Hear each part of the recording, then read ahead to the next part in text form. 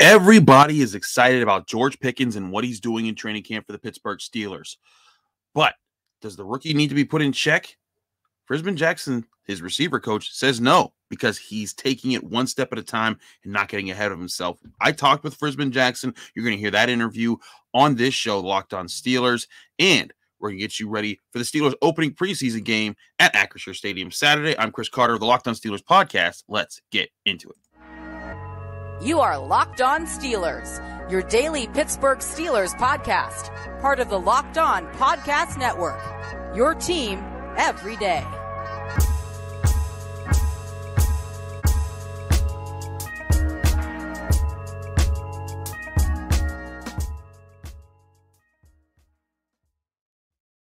And welcome to the Locked On Steelers podcast. I'm your host, Chris Carter, bringing you your daily dose of all things on the Pittsburgh Steelers. As always, you can find the show on Apple, Spotify, Google Podcasts, Odyssey, and YouTube. If you're watching this video on YouTube, hit the like button on this video if you enjoyed. Hit the subscribe button on our YouTube channel to get all of our daily Monday through Friday episodes, as well as our bonus content whenever we have breaking news to update you on. So, as I said, I had a good talk with Frisman Jackson, the Steelers' new wide receivers coach.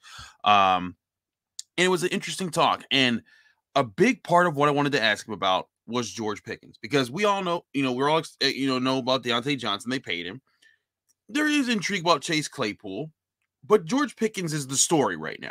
He's lighting up training camp almost every day. In fact, in 7 shots, he caught one more touchdown on Thursday. He almost caught another one. I thought he was in. Mike Tomlin waved it off, said it was incomplete, but point is, he has been a threat almost every time he's been on the field for the Steelers. He leaps over people. He shakes them. He shakes past them when he has the ball in his hand. He, wins combat catches. He has speed. He's beating press. He's doing everything and more that you ask of a top-tier wide receiver, especially as a rookie. So, one can imagine, well, hey, you're hearing all that success, and when he's making plays, I mean, the crowd at St. Vincent College is getting loud. They're getting excited, and you have to wonder, okay, could this be going to his head? Because we've all seen people go to their head. I mean, did y'all see that tweet from Antonio Brown where he was saying the greatest regret of his life is that he never got to see himself play for the first time? Like, your power and success can get to guys, and being a young player and having so much success early on, you have to ask, okay, is he feeling himself at all? Frisman Jackson, his wide receiver coach, doesn't think that way. And I wanted you to hear my early part of the interview where I asked Frisman Jackson that, and then kind of started to get into more parts of how George Pickens has been fitting into this wide receiver crew and other aspects of it. Here's current Steelers wide receiver coach, Frisman Jackson. Good. So, Frizz, we've seen George Pickens make plays all over training camp. Everyone's saying, wow, and oh my gosh. How do you keep a rookie like that in check who might start feeling himself? Or is that even something you have to worry about with him? Coach him every play. I mean, it's something he needs to work on every single play. So, even when he makes a spectacular catch or he makes a play and I hear all the crowd oohing and ahhing, whether they ooh or not, I'm going to coach him. I'm going to find something he needs to work on to get better at. And so that's what I do, man. I try to coach him, and just not him, just all the guys, man. Every single play, there's something we need to work on to get better at, and so that's what I'm doing. Have you seen him get caught up in any of that yet? No. He's a pretty grounded dude. He wants to be a great football player. He knows it requires you to do hard work and do hard things and work your butt off and not to ignore all the noise outside. And I tell him all the time, man, ignore the noise. Don't worry about the sheep. We all lions. The sheep worry about all that stuff. We just don't worry about playing ball. So that's what we're out here trying to do. We see him pretty eager to kind of snap back at the defense when they snap at him. Is that something that makes you kind of get excited when you see him work? Yeah, I mean, that's part of it. He has a personality. I love his personality. Mm-hmm. We got to do a great job as a staff making sure we control it and it doesn't affect the team or don't cost the team in the long run. But, man, he got a personality. I love it to bring some juice to the room. And as long as it's not a distraction or as long as it's not affecting the team in a negative way, I'm going to let him be him. Anything you tell these guys heading into this first game, especially the younger guys, that you want? No, man, I just told them to go out here and play football, man. We all fighting for jobs. I always say we, man, because I'm included in it. We all out here fighting for jobs. We're trying to find a spot. And just go out here and play football, have fun, man, like you did when you were in Little League. You just lined up, you went and put the pads on, you went out and played. You didn't worry about anything. So just go out there and play. What have Diontae and Chase been like as like the kind of guys like, hey, we've been in this offense, we know the routine, even though they've had to miss practices here and there? Man, you know what? They want to be coached. Those guys are constantly asking questions, trying to find that competitive edge any way they can, whether they've been out there or not. And I've enjoyed having them in the room, man. They've talked, they've been vocal, they've been trying to correct the young guys, but they act like rookies as far as trying to learn the offense and grasp the offense. So we're doing a little bit of different things, man. So we're just trying to take advantage of who the guys we have out there and just keep this train moving like Coach says. So that was Frisman Jackson. Now, before I get into more responses to it, I want y'all to understand at least my perspective of how I'd see him coach so far. You know, Ike Hilliard last year came in. Ike Hilliard, a former NFL wide receiver for the Giants and a lot of different teams. He came in and he was more of a hands-off approach. And when I say hands-off, I mean like he didn't get in your face. He sort of told you what you were supposed to do, and if you didn't do it, well, that was that, and he was just going to find another way to coach. And that's fine if it works. You know, there's a lot of coaches that operate that. Tony Dungy was a guy, he said something once, and if you didn't do it, he was going to find someone else who did it. But he wasn't going to get in your face and yell and get loud. It was just, how he was. Frisman Jackson is not that kind of coach. He is up in their grills on every single rep. Even I think I even brought this up in mini camp and OTAs. That's when I really started to first see it up close and personal. When a guy ran a route, if he didn't finish, if he didn't do something the exact right way, Frisman Jackson would get up in his face and say, hey, you got to do this, you got to do that. Let's go, let's get into this. And it wasn't just the rookies. It would be veterans, be Anthony Miller, be Chase Claypool. He would get into. Now I haven't seen him really do it to Diontae Johnson, but again, he's Diontae Johnson, and he also wasn't working out for the longest time because he was holding in. But my point is that his approach is very hands-on. His approach is very, I'm going to challenge you every single rep. Or if you do exactly what I tell you to do, I'm going to acknowledge that, and I'm going to say, hey, good job. Let's move on to the next one. And there's something refreshing about that with a young receivers core because, and I bring this up all the time. The Steelers fans, I think, have gotten spoiled with the wide receiver position because you had the best receiver in football for about 6 straight years in Antonio Brown. And that's just something to kind of have a steep drop off on, and it's sometimes people forget what it's like to just have a good wide receiver or even a very good wide receiver instead of just an elite wide receiver or the best wide receiver. So it's been tough for, I think, some Steelers fans to be like, man, Diontae Johnson, he drops the ball all the time. It's not that he drops the ball all the time. He drops the ball, in fact, less than a lot of the top receivers in the NFL. But when you compare it to what the Steelers have been used to, it feels like a lot more. And so the Steelers are looking for their next superstar wide receiver. Now, they've paid Diontae Johnson to stick around for the next few years to be their top wide receiver. But could George Pickens be that the top receiver on this team? I don't think it's that out of the realm of the question right now. I think both Diontae Johnson and George Pickens are guys who can line up on the outside, and Chase Claypool's a guy who can line up in the slot and cause a lot of problems for what the Steelers want to do on offense. But for Pickens and what Jackson is trying to get out of him, I think it's great when you hear the way he talks about it, like, hey, this guy's staying grounded. I don't have to worry about him paying attention to the outside noise.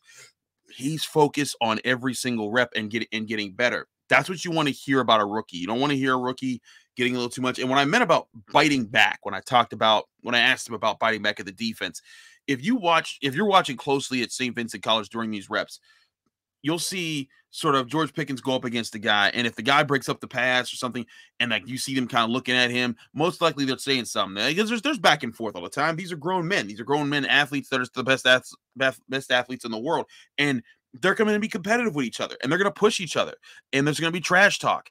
And when they talk trash to him, George Pickens does not take too kindly to it. Even though they're teammates, he barks right back at him. And sometimes he won't even bark right back at him like immediately after they say something. He'll wait for his next turn to go up against him, beat them, and then say that again or something along those lines. And I'm like, oh, wow, there's some fire in that guy. There's a bit of dog in him. And that's where I think you see George Pickens with that personality that Frisman Jackson likes. So these are all things that I think align very well with what the Steelers want in their rookie wide receiver, their top rookie wide receiver. Calvin Austin has also done a solid job. But where do they use these guys? And I did a show about this way back when after the draft, where everyone lined up.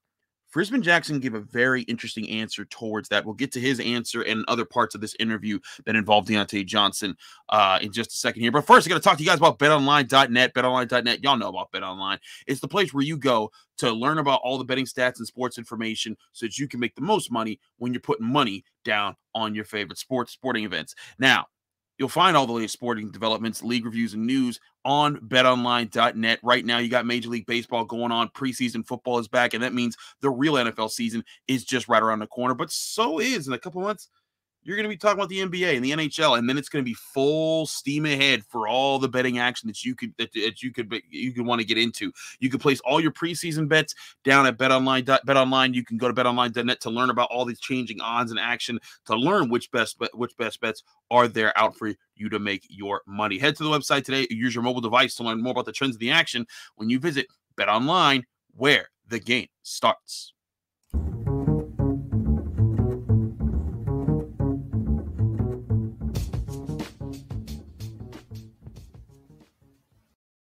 Back here on the Locked On Steelers podcast, I'm your host, Chris Carter.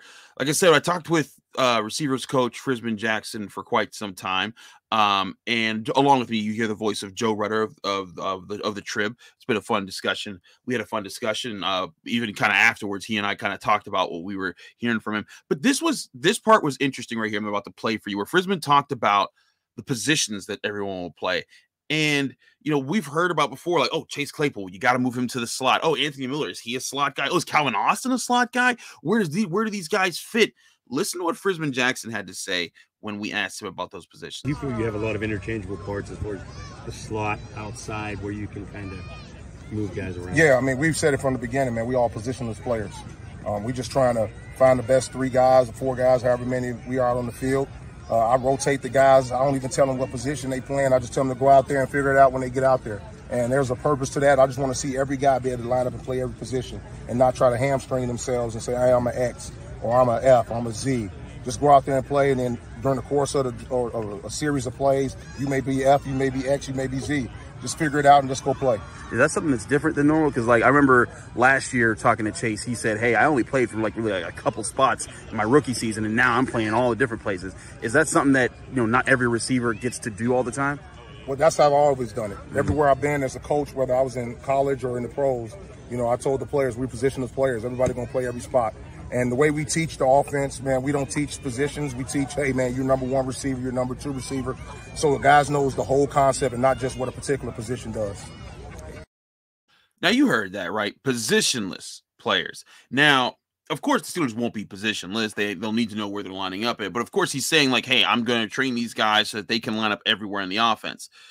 There's a bit of reading in between the lines that I think is going to be interesting, because it's cool to say that now. There's no evidence that we can really show on tape, because we're also not allowed to tape practices and see where guys are there. But we'll eventually see how real that is, because in as the preseason happens and as the regular season happens, we'll start to see where guys line up most often, and then we'll see, okay, what do the Steelers want to do? Now, a few layers to this where I'm going with this here. There's a lot of benefit to having guys play different positions. Now, I know some people are like, oh, well, a slot receiver is a slot receiver. He gets used to it. He gets really good at it. When you come out with the same 3 receivers, teams are going to send, the defense is going to see those 3 guys in the huddle, and they're going to say, okay, we're sending this crew out there, this defensive unit out there. But you're thinking, if you're the Bengals, you have Mike Hilton as your slot corner. You're thinking, okay, in this situation, Mike Hilton's going to get this guy in the slot. And then all of us, like last year, it would have been Ray McLeod most of the time. And then all of a sudden, it's not Ray McLeod. It's Chase Claypool, or it's Diontae Johnson. Or this year, maybe it's George Pickens. And then that creates matchup problems, because then he's like, whoa, wait a second. That's not the matchup that we wanted to get. We didn't want to put our shortest corner on their tallest receiver. That's a problem. But it becomes hard to predict because these guys can line up in different places. And I specifically brought up Chase Claypool because he brought up to us going into last season. He's like, hey, my rookie year, I played two real spots on the offense, and I wanted to become a more complete player where I could play in several different spots. And you did see him line up in different positions, and that was good. But you want to see him be able to line up anywhere. And I think that's where Frisman Jackson's getting at. Now, here's the thing. And I sort of alluded to this when I started my response to that clip there. Frisman Jackson could be saying that because that's his aim. But you kind of need to see it play out for it to be like, okay, this is real, because it's very possible that, like, hey, yeah, he's teaching them to be positionless. He's teaching them to just be ready wherever they put him in the wide receiver group. But at the end of the day, if you find out that a certain player is really, really good as a split end or really, really good as a flanker, but is just not feeling it in the slot, you're not going to force them there, right? You're going to let them be their best version of themselves. And that can kind of force your hand into making guys be, what's the opposite of positionless? Position full? Position more? I guess non-positionless. It's not a word. It's terrible. Anyways, you get my point. They have positions. And but I think it's a good concept for Frisman Jackson to approach as a coach. I'm just eager to see how do the players take on that challenge in that situation, because we're certainly gonna see, can these guys be positionless? I mean, Claypool talked about it. I think Diontae Johnson talked about it after his rookie season. Learning different spots, not just a different route tree. Because what people need to understand, you're like, oh well, Chris, it's just routes. It doesn't matter. No. When you're playing on the outside, you're more likely to get jammed. You're more likely to deal with better corners. You're more likely to deal with a different set of challenges out there. And so that forces in your route tree different factors that you have to consider to get free off the line, to make sure that you're beating your man in front of you, to get clear if they're pressing you, or if they're playing off cover, to keep them off of you, or to take away the leverage that they're trying to. If they have inside leverage and you got an inside route, how to beat that in different ways. Those are different skills, and it takes really crafty wide receivers to develop those talents. And that's where Frisman Jackson is going to have to really get these guys. Now, the good thing is, it's tough for me to do because I'm just watching it live with no replay available in training camp. But when I've been able to watch George Pickens closely and watch his footwork, he does have the effort of doing those things. Now, he's doing them against Ahkello Witherspoon, Cameron Sutton, Levi Wallace, those guys. All three veteran NFL cornerbacks with 5+ years of experience each. So, like, there's something to be said about that. He's beating those guys. But can he do that against a top-tier corner? Like, if the Steelers went up against Jalen Ramsey, if they went up against Xavier Howard or Byron Jones, those guys, how would he fare against those guys? Would he have something to counter what they're trying to do to him? That's where you'll start to see the real detail in his work. And I really think that's going to be interesting. And that could play into the whole conversation of, can George Pickens be the man when it comes to the wide receiver position? But again, this wide receiver room isn't just about him. Diontae Johnson, who did practice in partially, he caught some good passes on Thursday, which is a good sign for the hip flexor injury that he had. You still got Chase Claypool, who didn't practice on Thursday. He wasn't even wearing pads, and they were wearing full pads. I thought that's that's unfortunate, because you want to see him be healthy and you want to see him getting back out there. You want to see this whole offense be healthy. But Calvin Austin looking strong. Diontae Johnson, when he's out there, looking strong. Miles Boykin, I will say, has had a really good week and a half, because his first week and a half, even if it's just the first week maybe of him being at training camp, I thought he was looking rough. It wasn't working out. He was having to adjust. But Miles Boykin has been plucking the ball out of the air. And when I asked Frisman Jackson about that, he said, well, he's using his size better. He's learning that he's like, hey, I'm a big guy. I need to use my big guy size. So I thought that was interesting. But I wanted to also get into, of course, the biggest name in the room when it comes to receivers, and that's Diontae Johnson, the guy who's making the most money of the group. He just got paid by the Steelers by the Steelers to be their number one wide receiver for the next 3 seasons. I wanted to ask Frisman about how Diontae Johnson was in the room, because typically when you think of a room, like you think of like the Steelers defensive line, Cam Hayward, he's the head of it. There's no questions asked. Everyone kind of follows his lead. For years, Joe Hayden was the leader of the cornerback room. Marquise Pouncey and David DeCastro, they were the leaders of the offensive line. You get my point where I'm going with this, right? But Diontae Johnson is the most experienced receiver with the Steelers on the roster right now, and if you've ever listened to him talk, he's very soft-spoken. He's not going to sound like Ray Lewis. He's not even going to sound like Hines Ward. He kind of just gets to the point. And so I wanted to ask Frisman Jackson just what he thought, what he thought of Diontae as that kind of leader, and if guys kind of gravitate around him, gravitate towards him and around him during the warm-ups, during the classroom sessions and the learning sessions, because he is very talented. He has polished his craft a lot. Like I was talking about how it's important to polish your craft. He's done all those things. So I was curious about his leadership. Here's Frisman Jackson when I asked him that question. When we talk to, like, George and the guys, and they talk about, wow, it's impressive to watch Diontae look. Has Diontae seems like a soft-spoken guy. Is he a guy that kind of gets loud in the classroom and leads everyone, or is it everyone kind of like, hey, we're all just in this together? There's no like one particular leader. I would say, man, he's a soft-spoken guy, but I think when he speaks, the guys listen. I mean, he does a great job. I see him all the time. When George does something, he may grab George. Hey, you should do this. Calvin does something. He grabs the younger guys and kind of give them a couple of tips. Hey, I saw it like this. What about if you do this? So he's coaching in his own way. He's been verbal in his own way. He's not loud like me. I mean, I'm a loud guy, and I'm gonna let my voice be heard. But he does a good job in his own way. All right. Thank you. So that was the end of our interview there. But, I wanted to get that in because I did want us to know what kind of leader would be Diontae Johnson be, because you don't always need vocal leaders. Like you don't need the guy. You don't need Joey Porter, who's like, just kicking up the storm and everyone's leading the pile and kind of being loud for everybody. But you need role playing leaders. You need guys who are sort of quiet and just set the tone. And everyone kind of just follows in behind them. And I think Diontae Johnson can be that, because the guy does work very hard. I brought up how if you followed this show all last year, I was there in training camp, and I was always saying, man, first guy on the field, Diontae Johnson. Last guy off the field, Diontae Johnson. Almost every single day, just working on his hands, and his hands got better.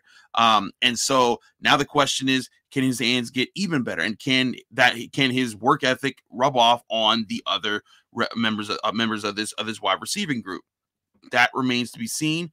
But I think that there's a good sign that if they start to find success this year, there's going to be guys who take that way. And I'll say this too. At this training camp, there's almost everybody stays on the field after practice is over to work on something with their teammates. And so I think that there's good signs ahead for this wide receiver group. But we need to see who takes shape, and we need to see who also plays.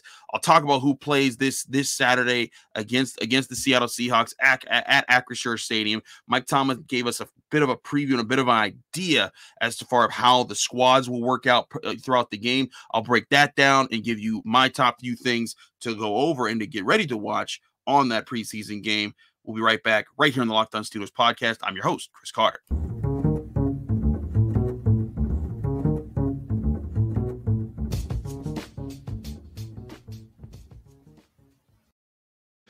Back here in the Locked On Steelers podcast, I'm Chris Carter. Now, let's get you ready for this preseason game. Now, a few things.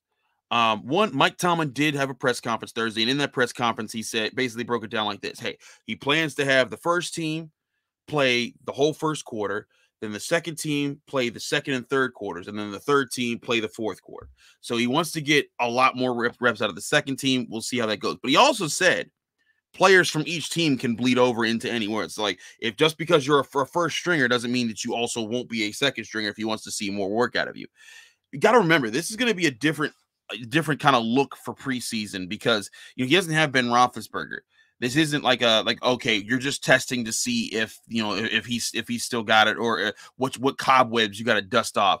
This isn't a cobweb dusting thing. This is you're building the foundation type of project in preseason, especially for the offense. So I wanted to go over some important things that I think you should watch out for. Now, one, Tomlin also said that the distribution of the quarterback, situation will be very similar to what it's been in training camp. But it's interesting because Kenny Pickett lately has been running more with the twos than Mason Rudolph. Does that happen in this? I don't know. I don't know if it's going to happen in the preseason game, because Mason Rudolph was the number 2 for most of camp, and Kenny Pickett's kind of taken it, in the last few days. But it's not like I don't get the impression that it's like oh yeah, Kenny, you are our number 2 quarterback now because we don't like Mason anymore. I don't think it's that at all. I think it's what Mike Tomlin said at the beginning of camp. We're going to mix and match these quarterbacks with different teams because we want to see how they do in different situations. So I'm very intrigued to see how that plays out and which quarterbacks get to play with other quarterbacks, or we get to play with different skill players, because I don't expect Najee Harris to play. He was in full pads, but he wasn't hitting, and he's still working his foot back. I think the Steelers are happy to not have to worry about him in preseason. They know he's going to be fine. I don't think Benny Snell's going to play because he didn't practice either, and he had his knee wrapped up at the end of Wednesday. So there's a bit of concerns there. But, I think the offensive line, it looks like Kevin Dotson might not play, so Kendrick Green's going to be in there. But how does Mitch Trubisky handle the ones as the game goes on? How does he, does he develop that rapport, that connection that we see with George Pickens that we saw all through training camp? Does that seem prevalent? Does he go through his reads? Can the offense run the ball with basically what's going to be their third string running back out there? And there's also an interesting question. Who is that third string running back? Is it Anthony McFarland? Is it Jaylen Warren? Because Jaylen Warren's had a really good camp. He had a 71-yard touchdown run in practice on Thursday, and they were fully live, pads, everything. They were ready to go, and he's been making plays. He's been kind of carving out a role for himself, kind of like how Willie Parker did, his cousin. Willie Parker was undrafted, came to the Steelers, earned a spot, and then when it was time to shine, he did, and they kind of kept him on. Jaylen Warren, making an interesting stab there with the conversation. Being like, hey, I deserved a shot in here. Like, give me a chance. So I'm really interested to see how the quarterbacks are matched up with different talents on offense, because I think that could play a major factor in how in their success, because there's been a lot of passes where I feel like, whether it's Mitch, Mason, or Kenny and where they are in the lineup, like, they threw a pass to a guy who didn't bring it down, but it's like, man, if that was Diontae Johnson or Chase Claypool or even George Pickens, that pass would have been brought in. But we're dealing with what we got here. So let's take another step back, and I want to switch over to the defense just to give you guys some defensive things to think about in this game. For one, I'm really intrigued to see how the cornerbacks play. Ahkello Witherspoon, this is, a team that he's very familiar with in the Seahawks. How does he play against them? He's been dealing with a serious camp back and forth with George Pickens. If he's going to be a number one cornerback, what does he prove there? And the rest of the corners, how do they play? I want to see Devin Bush and Miles Jack and Robert Spillane. Who's playing what? Who's getting it done? Can Devin Bush get out of his own way and make plays? And we did a whole episode about that yesterday after my talk with Brian Flores, looking at the specific things that Devin Bush needs to do to get better and to become that complete linebacker. And Miles Jack, again, he's looked really good, so you're not as concerned about him, but you want to see the fruit of the labor. You want to see things work out. So there's that. Montravius Adams hasn't practiced lately. He hasn't been around. Alex Highsmith hasn't practiced lately, so I don't expect those guys to play. So who steps up? Does DeMarvin Leal beat up on the Seahawks on the inside? I think that could be a really interesting sign. I might even say by like mid-season this year, DeMarvin Leal could be a really good factor for the Steelers. I just want to see how he does against a different opponent in a different environment than just practice, where he knows it's just a rep and he's done. I have confidence that I think that he's going to be able to make some plays, but we'll see how that plays out with DeMarvin Leal. But I do think that's a major factor here. And I think a big part of this also is just continuity on offense. Can they move the ball? Can they keep drives alive? Does Mitch, Mason, or Kenny look like they're composed within the structure of the offense? And is the structure working? Is the structure getting good matchup opportunities for them to decide between? Because, someone tweeted at me yesterday and said, hey, Chris, like, I never called for Matt Canada's head, but like, are we seeing good things in training camp? And I think you are, but it's one of those things that have to play out for an entire season. And I think it's also important to remember Mike Tomlin has often talked about how, like, hey, like, when it's preseason, we're not necessarily studying our opponent as much as we are studying ourselves, because the result of the game doesn't matter. So it's more so like, hey, we'll give you some pointers so that you can get used to studying how an opponent plays. But the bottom line is that you're just trying to improve yourself in those moments. So who improves themselves the most? Who do we see step out and really make a good statement in this preseason game for the Pittsburgh Steelers? We're going to see, because Saturday it's going to happen. Saturday night, Acrisure Stadium. I'll be there covering the game. Check me out on Twitter and Instagram. I'll be tweeting out just my thoughts as the game goes along. We'll try to do a quick analysis and like a full analysis after the game is over. So do stick with us because we'll still have content coming to you this week. And that'll be some of that bonus content that I was talking about. That'll especially come, the shorts usually come more to YouTube. But we're going to try to do a little bit more than that this time around. We'll let you know how that goes. But again, I'm Chris Carter, host of the Locked On Steelers podcast. We hope you have a great weekend. We hope you enjoyed our interview with Frisman Jackson, Steelers wide receivers coach. Let me know what you thought about how he said in the comments. If you're watching on YouTube, tweet at me if you had any questions from the interview. Also, if you enjoyed that, let me know what you're looking at, or if any thoughts that you have going into the preseason game of guys that you have questions about. I'm always down to chat about that. Thanks to everyone who checks out the Locked On Steelers podcast. Remember, rate us 5 stars with a positive comment on Apple Podcasts. We get you a special shout out at the end of the show. Thanks again, everybody. I'll be seeing you sometime this weekend, breaking down how the Steelers did in their first preseason game. We'll see you soon.